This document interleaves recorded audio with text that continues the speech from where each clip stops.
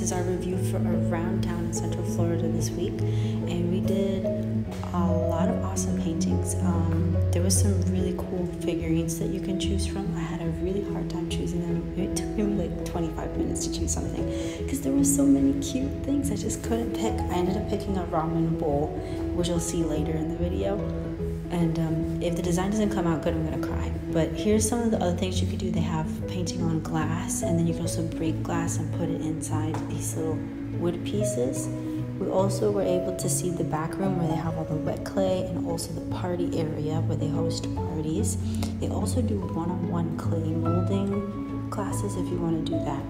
And it had a super cool array of painting that you can choose from, and specialty paints that change colors when you fire them, which is awesome. But we had an awesome time at Justin Glazin, and I hope that all of you get a chance to stop by. It was super exhausting, super rewarding. I'm so excited to go pick up our stuff in 2 weeks.